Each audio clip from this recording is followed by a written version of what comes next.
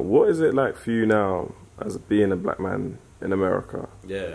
What is it? What's the take now? There's obviously a lot of changes going along. Right. You know, Obama's about to leave, but on the Right. political landscape, how do you feel the black experience may be changing, or where do you think it's headed? I mean, it's hard to speak as if we are a monolithic people. You know, I don't think that we're only judged by one experience. What I will say is that, you know, the black man in America since the beginning has always been a target, you know, and, you know, it's nothing new. You know, I think that we've seen this. What's new is that we have phones and we can capture it, you know, for the world to see. So, yeah, I mean, I think that walking around, and it doesn't even, and that's the thing too, man, it's like, you know, it's so easy to get into like the politics of being African, the politics of being immigrant, the politics of being Caribbean, the politics of being black American. You can get into all that if you want to. But at the end of the day, when you're looking through, you know, the crosshairs, we all look the same.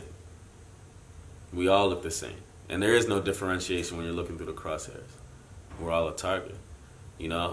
But I also say that, you know, I don't live my life as a victim. I don't live my life out of fear. You know what I mean? I'm very, very clear on who I am and what I'm here for. And I know that my time is limited. So when my time comes, my time will come. So I don't walk around in fear. I walk around in power. I walk around knowing what my purpose is.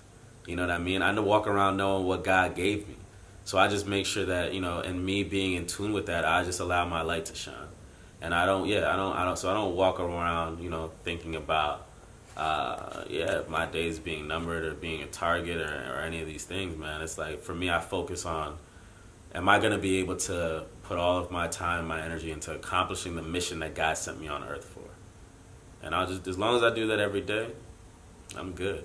I'm good, you know, and what will come out of that is, like I said, man, it's like when you're in tune with what you're here for, you know, God will give you the opportunity and open the doors for you to be able to create something that'll last longer than you. And that's all I'm here for. That's all my focus is on.